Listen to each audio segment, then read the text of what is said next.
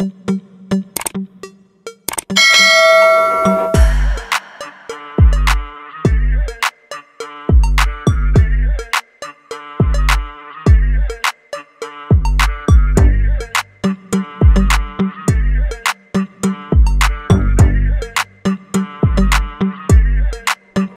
2026 Mikoyan MiG-41 is one of the most talked about next-generation interceptor concepts in modern military aviation, and on our EVN Ride channel, we explore powerful machines that push the limits of speed, altitude, and technology. The MiG-41, often discussed as the spiritual successor to the legendary MiG-31, represents a bold vision of what high-speed air defense could look like in the near future. While much of the aircraft remains officially undisclosed, the idea behind the MiG-41 captures global attention because of its ambition and purpose. At its core, the MiG-41 concept is built around extreme speed and high-altitude performance. Unlike multi-role fighters designed for dogfighting and ground attack, the MiG-41 is imagined primarily as a long-range interceptor. Its role would be to protect vast airspace by detecting, tracking, and neutralizing high-speed threats such as stealth aircraft, hypersonic weapons, and long-range bombers. On EVN Ride, we often highlight machines built for specific missions, and the MiG-41 stands out as a specialist designed for dominance at the edge of the atmosphere. In terms of design philosophy, the MiG-41 is believed to move away from traditional fighter layouts. The airframe is expected to prioritize aerodynamic efficiency at extremely high speeds, potentially exceeding Mach 3 and beyond. This kind of performance would place it in a unique category, closer to a near-space interceptor than a conventional fighter jet.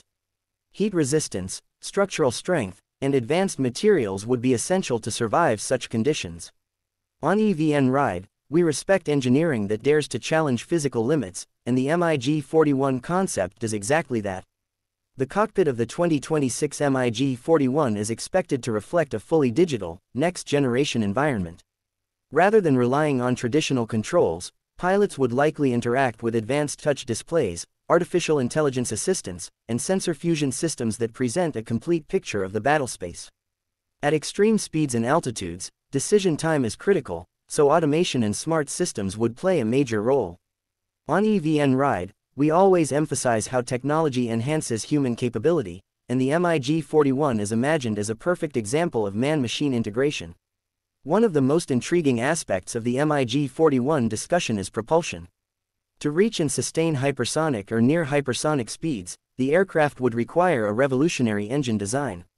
Advanced turbojet or combined cycle engines are often mentioned in theoretical discussions, allowing efficient operation across a wide range of speeds and altitudes. Such propulsion would not only enable rapid interception but also allow the aircraft to cover massive distances in very short time frames. On EVN Ride, raw power combined with innovation is always a highlight, and the MiG-41's proposed engine technology captures that spirit. Stealth, while not necessarily the primary focus, is still expected to play a role in the MiG-41's design.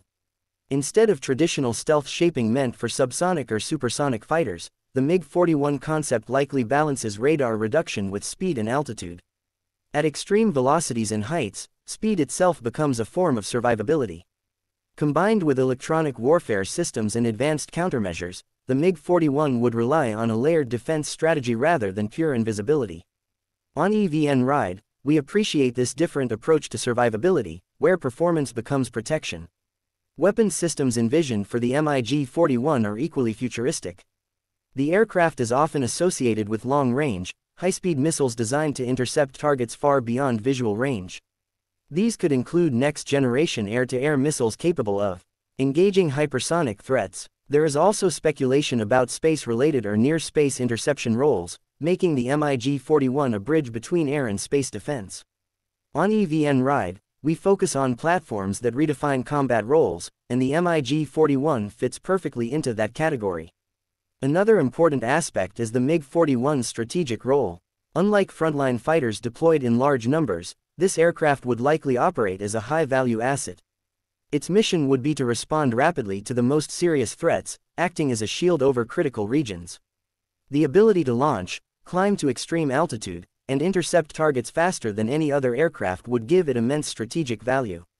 On EVN Ride, we often talk about presence and deterrence, and the MiG-41 represents both. From a pilot's perspective, flying the MiG-41 would be unlike any traditional fighter experience. Extreme speed, high altitude, and advanced automation would demand a new level of training and discipline. The aircraft would likely rely heavily on AI-assisted flight management, allowing the pilot to focus on mission decisions rather than manual control. This evolution reflects the broader future of aviation, where pilots become tactical commanders supported by intelligent systems. On EVN Ride, we see this as the future direction of high-performance aircraft. Cost and complexity are also important factors in understanding the MiG-41 concept. Developing and operating such an advanced interceptor would require significant investment, making it a limited but highly capable platform. However, its ability to counter emerging threats could justify its role within